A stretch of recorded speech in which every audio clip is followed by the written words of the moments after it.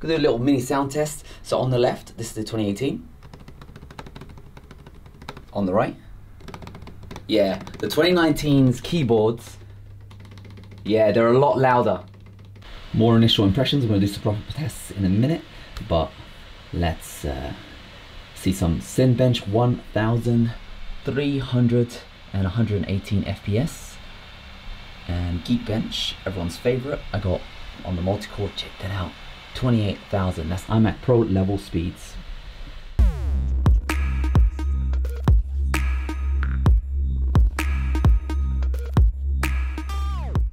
What the f just happened? Apple just delivered my MacBook Pro 2019. 8 cores, baby. I got 8 cores in my system. I know, I look dodgy, but what up? Oh.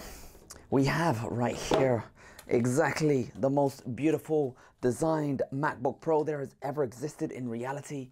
And inside you get just a power cords, manual. Let's see what's inside here. Oh, I can't get it open. Let's see what we got inside this beautiful cover. I'm just gonna copy all of my stuff so I make it a fair test when I compare it with the 6 core. And I'll be showing you the results very soon. Enjoy your life. I'm just setting it up, transferring all my files via the SanDisk SSD. We're going to be blitzing the performance of it so far. And on the right here is the 6 core i7 2018 edition of MacBook Pro. So far, first impressions. Come here, come here. There is a bit of fan noise already.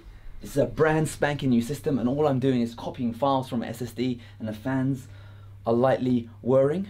It's not as loud as I remember the 2018 going. 2018 was just obnoxiously loud. These guys are on. I'll of course do some more performance tests, but I've got about another hour and a half for all of my gigs to transfer over. The keyboard does feel different. So there is slight changes. Officially, they are both considered third generation keyboards.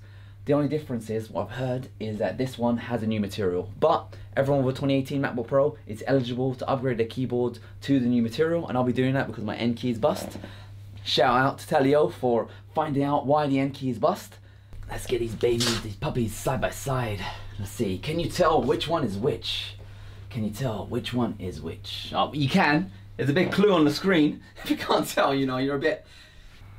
It just feels like these are slightly more wobbly, the 2018 edition, whereas this one feels it has more structure. But let's take a listen. Let's type some words. Gonna do a little mini sound test. So on the left, this is the 2018. On the right, yeah, the 2019's keyboards, yeah, they're a lot louder.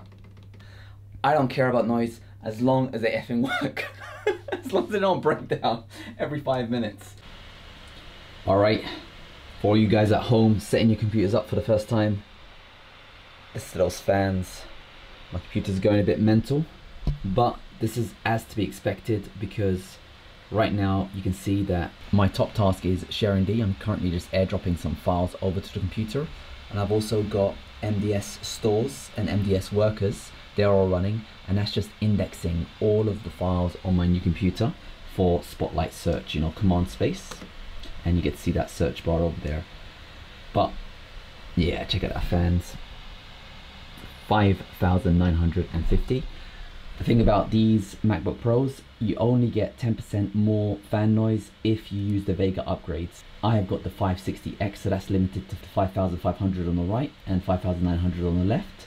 Whereas the Vega editions go 6,000 on both, so you get about 10% more fan noise there.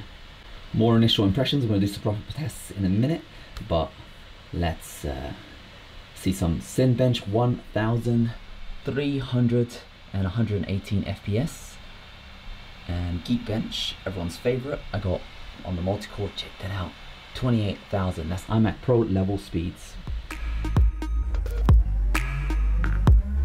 Now, there's a bit of difference between these two machines. This guy has 6 cores, this guy has 8 cores, this guy has 32 gigabytes RAM, this guy has 16 gigabytes RAM. Now the reason for these differences is I wanted to see what will affect performance more RAM or that super awesome CPU. So we're going to find out together in this performance review. I've pretty much cloned these machines side by side. I've made sure that MDS and all the processes aren't running. So my computer is kind of like timid over here on the left. There was a spike before, but that's finished. And this guy's computer, he's running home free and everything is happy. So the only benchmarking application I'm going to be running on the side is Intel Power Gadget and Max Fan Control, so I can let you guys know how the fans are and the performance of the CPU. And to get as much bang for buck, what I'm going to be doing right now is I'm going to be unplugging the power on both units. So we're going to see also how battery life is affected with all these tests. And on the third run, the i9 8-core one is coming in faster. And it's finished and it's got again 1,350. Whereas the i7 2.2, you can see the fans are really ramped up. They've gone to 5,900, so this is a noisier beast, straight up. And this guy has come in at 921. So now I'm just going to play back this footage at 2x speed, see if there's any slowdowns, especially when the titles come in.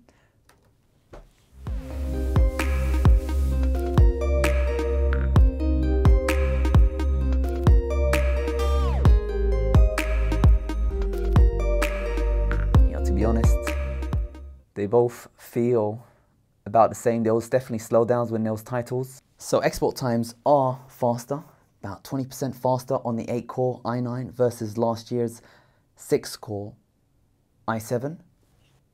That one compiled first. This one was a couple of seconds later. And this guy's now 24. This guy's 28. So you are getting improved frames per second. So we're just going to hit both processors as hard as possible and we'll see what the fans do, we'll see what the processor does, we'll see how much power is getting drawn out. So now we've got Final Cut Pro running in the background, Cinebench getting hit in the foreground, Unreal Engine running over here and over there, and our CPU. This guy's using 10 watts, so he must have finished his Cinebench. Let's hit it again. So over here, let's see what is happening. We got this guy using 45 watts of power. This guy using over 53 watts of power. 3 gigahertz is hitting. This guy's hitting only 2.6. Temperature is 96. On this one, temperature is 94. You can definitely see that the i9 with 8 cores is getting about 300 points on its Cinebench run pretty much every single time. In other areas, it was faster, the i9 8-core. Alright, so that was a bit of a performance run through, just a basic one. In the next one, I'll be checking out how it performs with eGPUs, I'll be checking out how it performs in boot camp and all this kind of monstrosities when you plug it into an external monitor, if that affects anything. I remember last year when I was plugging it into an external display, having a 560X definitely got hotter than having a 555X. And interesting notes as well, the fans on these two machines only got up to 5,950. And the right side fans only go up to 5,500, whereas the Vega CPU, the Vega computers that I tested out last year, those guys went up to 6,000. So it looks like if you have the Vega GPU option, you get more fans noise, whereas if you just have the basic 555X or the 560X, you don't get increased fan speeds, or maybe they fix something with the new 2019 editions. Battery life, we're finishing up the show. We got 78 over here. This is a tried and tested battery, and we got 82 over there. It's a brand spanking new battery. Full charge capacity is 7,400. Full charge capacity is 7,000. So this battery is slightly dated. It's already lost 400 milliamps. Current charge, this guy is 5,800, whereas this current charge is 5,200. So it looks like we have dropped 7,000 minus 5,200. We've dropped 1,800 over here, and 7,400 minus 7,800. We've lost 1,600 over here.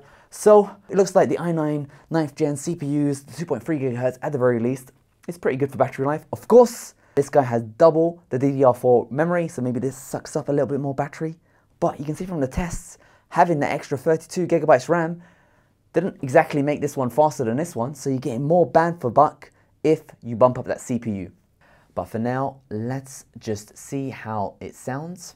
Hello and welcome to Dr. Nora's clinic.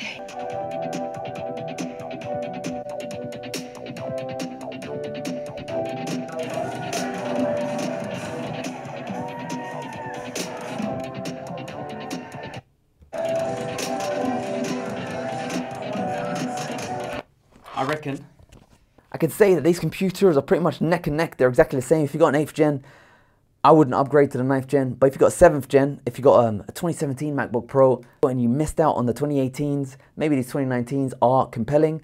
Word to the warning, Navi should be out in a couple of months' time. So maybe they might drop a new edition of the MacBook Pro 2018 with new improved graphics like they did last year. So just remember that if you are getting this computer, just be aware, Apple now started updating their Macs randomly.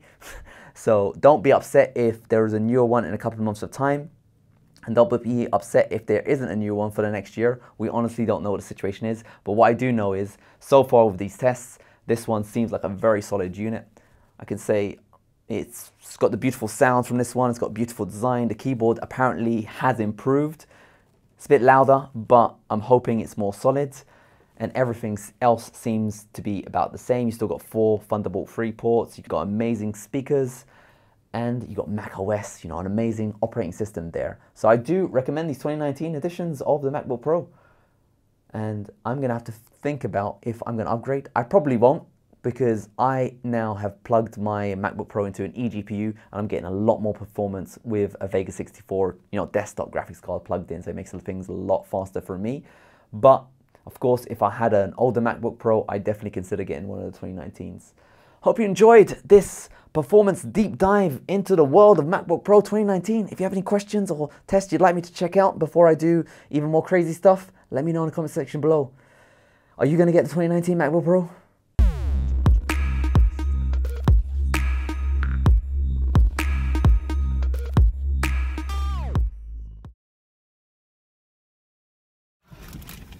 Guys, I just sent off my A7 III for repair this morning. Then Apple knocked on my door and they gave me the MacBook Pro 2018. So I'm left with a smartphone to do the review. And I knew you guys wouldn't be happy with that. I read all your comments last time. Shitty production. So, what is this? I spent thousands of dollars over here for an A6400. It's my B cam. This is the camera I'm going to be using for this review. I've got this just for you guys to be happy and to see what is actually on the screen. Because last time you guys were saying it was too pixelated. So I hope you really appreciate the review. Sub up. Give me a like. Support me on Patreon. That's right, I'm for sale. Didn't you see my last video? I didn't even have a shirt.